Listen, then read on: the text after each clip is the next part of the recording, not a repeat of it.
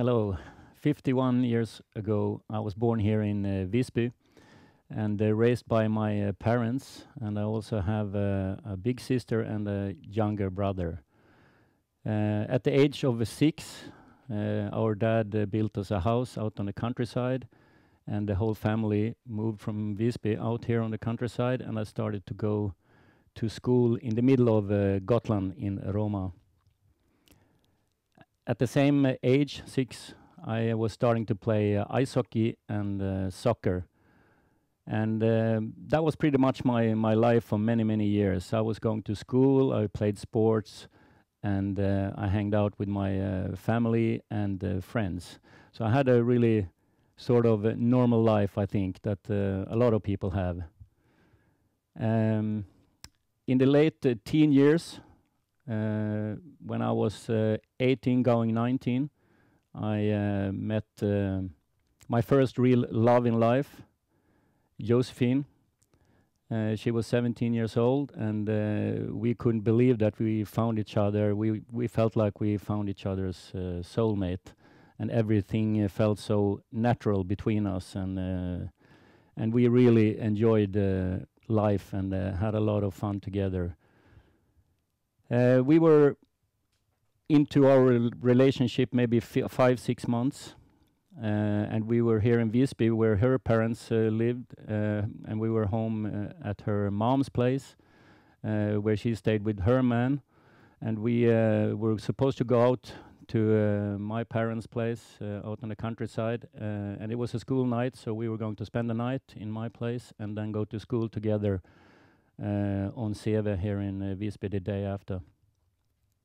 So we said goodbye to her mom and man, and we took my car and drove out to my house, and we met the whole family in the house, and my mom and Josephine sat down by the kitchen table on the lower level and spoke to each other, and my whole family really loved Josephine, and that was something really important for me, and really nice to see that mom and Josephine can sit and talk together, and it meant a lot to me because my family is my everything. So you really want your family to get along with your girlfriend.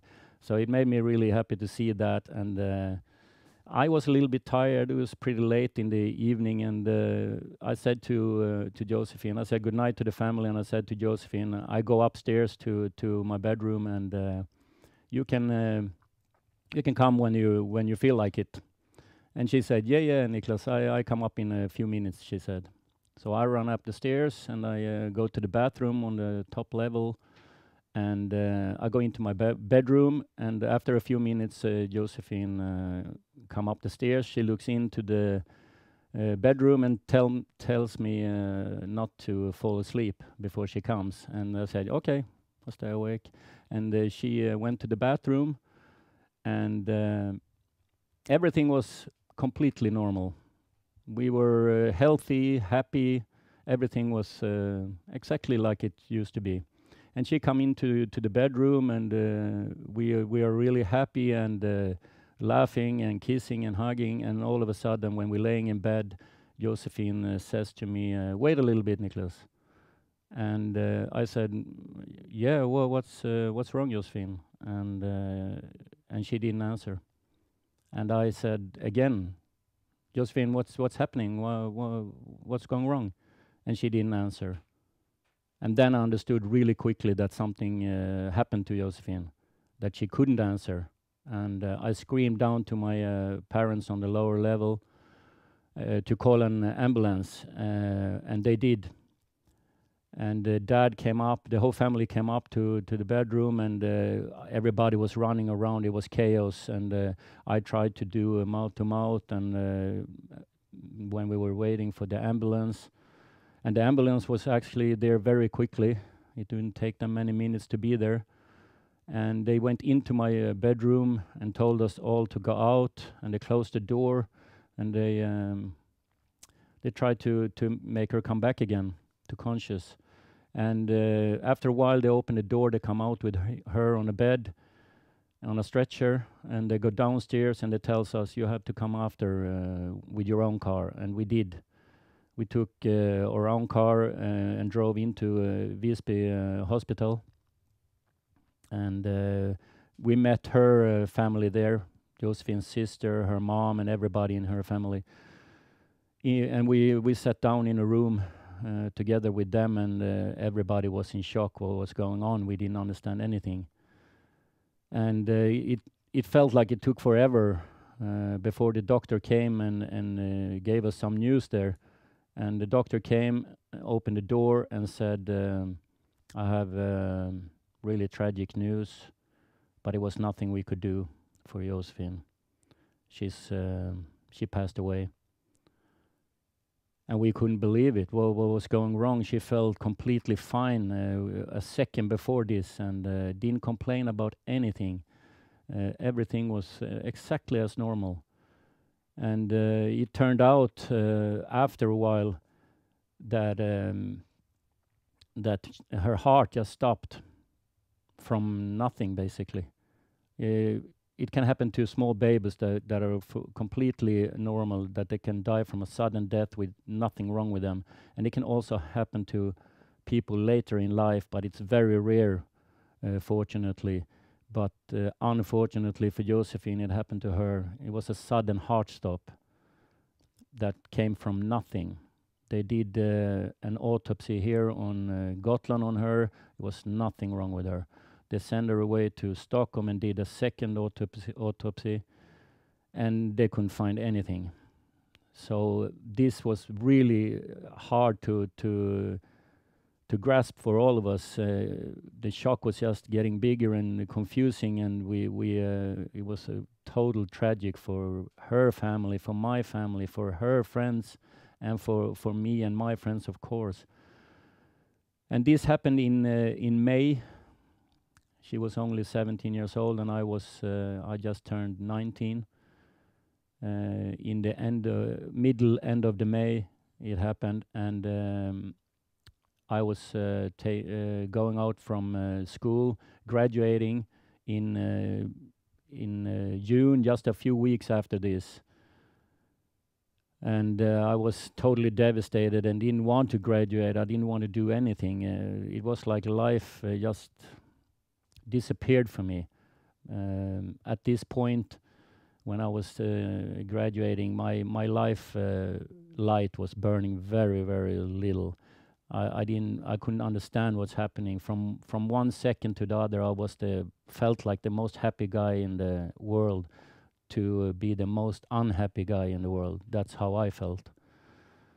And I couldn't believe that was happening to her and to me. And the summer came, and we were supposed to have our first summer together. So I also was going to summer work, and I chose a work that I worked really early in the morning and late afternoon, so Josephine and me could spend the days together and have the time of our life. And this didn't happen, and of course, and I couldn't believe it. Anyway, I went to work from the countryside, from my home into Visby, early mornings, every morning at around 5 o'clock. I took my car and drove into Visby. And I started right after school, so in the beginning of June I started there, and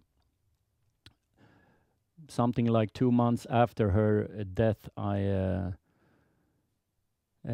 sat in my car, and I had been eating very poorly, and I had been sleeping horrible, and life was really low for me at this point, and I remember I felt a little bit dizzy when I was sitting down in the car and drove into Visby for the millionth time that summer, and at 5 o'clock in the morning. And then I don't remember much, but I came off the road with my car.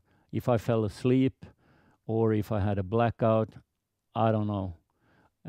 I get my conscience back when I'm on the ground in the woods, and apparently I had drove off the road into a telephone pole, and it didn't stop the car, and it went into a tree, and it took completely stop from a high speed. So I was flying out from the car, and somewhere on the way to the ground, I broke my back.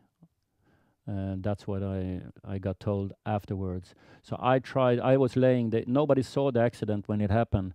So I was laying there in the woods for 2 hours, from 5 o'clock to 7 o'clock in the morning. We have 18 ribs.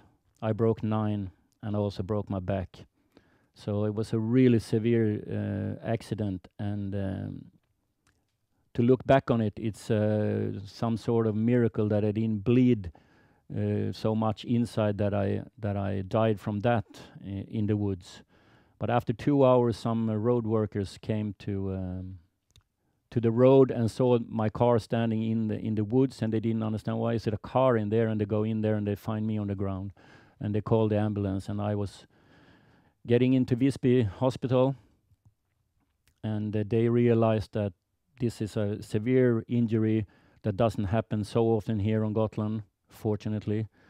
So they felt like I needed to come to experts in Karolinska Hospital in Stockholm. So they flew me up the same day I had the injury, the accident. They flew me in a helicopter up to Stockholm. I don't remember anything of that trip, but I remember when I come to the hospital, and I'm there, and I can't move. I'm not allowed to move anything. I can't move my legs. I don't feel my legs, but I am also not allowed to move my upper body. I have to lay still on my back for 1 month to heal the back. And during this time, maybe 3 weeks after I came to Karolinska, the doctor came into the room, and my family was there, and he told us that Niclas, unfortunately, you've been through this accident, and this is meaning that you will never be able to walk again. And I think most people, when they get that kind of news, they burst into tears and they get devastated. I more or less did like this. Okay, I didn't start to cry even, because I was so down. I was so low. My light was so low that it almost was out. So I felt like, okay, it's more thing that happened to me. Now I can't play ice hockey anymore either, which was really my life then. So I was there. I was there actually for 6 months in the hospital, from July in the middle of the summer until Christmas that year. And after 3 months, I got up in a wheelchair after 1 month, after laying on the back, and I starting to do rehabilitation. And during this time, when I tried to learn everything you have to learn, like get dressed and transferring like you need to do, and yeah, you have to start all over again with everything, basically. It's a new life for you. And I started to do that 2 times a day in the rehabilitation level there in the hospital. And I felt like, what is this? This is not what life was meant to be for me. It was supposed to be together happily with Josephine. I was supposed to play ice hockey. I was supposed to walk. But I took a decision there. After 3 months in the hospital, I said to myself, this is not you, like being here in between something and be really unhappy. Are you going to be like this for the rest of your life, or what is it going to be like? So I basically gave myself 2 choices. Either you stop this life, you kill yourself, or you take this road, and you take 1 day at a time, and you try to be independent and be the best you can in a wheelchair, and be able to take completely care of yourself, and then you see how life can treat you, if you can find happiness in life again. And luckily I chose that road. And after 1 year after my accident, I actually, 20 years old, moved away from home, like most people maybe do, and it didn't stop me that I was totally paralyzed in my legs. I did everything. I learned how to transfer to a bathtub and up again, which is a very complicated transfer. I cleaned my home. I did the laundry. I cooked my food. I got a car with hand controls. I got myself a job.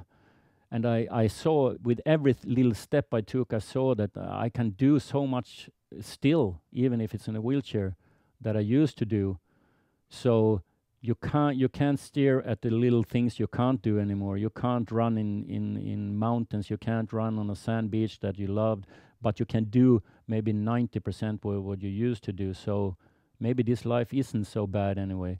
And all this time in the hospital, and it gave me a little bit perspective to Josephine's death. I was completely devastated, of course, still, but but I felt like every day was a little bit better, and that's what I want to transferring over to you. That everybody's life is up and down. I think that's what life is all about. Nobody have a life that is going like this, and I don't think anybody wants a life to go like this. And for some people, of course, life hits harder than other. But we all go up and down, and my advice is that just try to, when you are on a low, because everybody's gonna go down in a low. I still gonna go down in lows, but not get stuck down there. Be sort of comfortable with your misery for a while, and kind of embrace it, and think that it's an end of this. It's a light in the tunnel, because believe me, time heals enough to not give up this life. I'm so happy today that I didn't give up life. Everything was very sad, and is a little bit sad still, but I'm very happy now, and I have a good life. And you only have one life that we know of, so take care of it, and try to trust that life is gonna turn around, even if you don't know how. I didn't know how when I was 19, 20 years old. I didn't know how is it gonna be good. How can it ever be good? And here I am.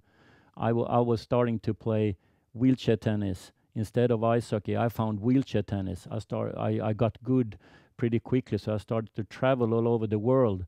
I had a goal to go to the Paralympics. I made finally the Paralympics after 12 years of hard work every day, basically. I went to Athens 2004 and played tennis there. After Athens, I started to play basketball, and I got in the national team of basketball, and we won the European Championship 2007. And that's the only time Sweden have won the European Championship before, and even since then, Sweden haven't done it. So I was really happy with that, and that made us go to Beijing 2008 to the Paralympics. And here is a photo of the opening ceremony, and here is a fight down there. It was like a full globe and arena with 13,000 people watching. And I also got different jobs that made me happy, and I have to say I also have a great family who has been supporting me all the way, and that helped me a lot, of course, and also good friends. And some people don't have that, and I know that, and it's harder. And I think it would be a lot harder for me to be alone with this. But maybe you can find somebody you can talk to, somebody you can trust, and do that before you give up too early. Because I think so many young people that end life are giving up too early. I think sometimes it could turn around just to talk to somebody about it, and get a little bit of help to go through the really heavy parts of your life.